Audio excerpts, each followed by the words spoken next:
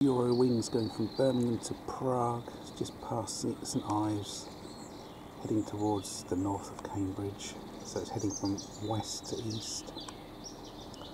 That's 110 times. Just wanted to try and get some colour and shape to it. I think it's an Airbus A320. I'll check in a minute when I finish filming.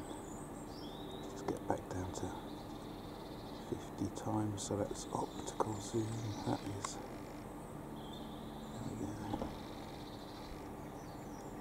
Yeah, it's distant, so I will zoom back in again in a minute. Awkward angle I'm filming from.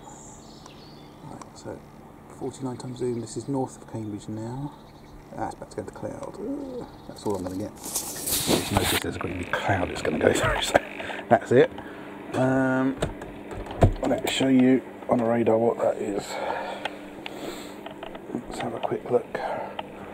So, the time is 2:26 PM. Let's just past that area there. So that was Eurowings, operated by Eurowings Europe.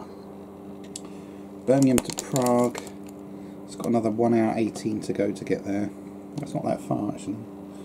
ABFR. I've not noted that one before. Might have seen it, but I haven't noted it. 30,000 feet now. Speed 551 miles an hour.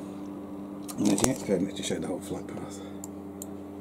So it came over Rugby, around Coventry. Okay, so thanks for watching, folks. Don't forget to have a look through my YouTube account. I've got well over 30,000 videos for you to enjoy. Thanks for watching. Bye bye.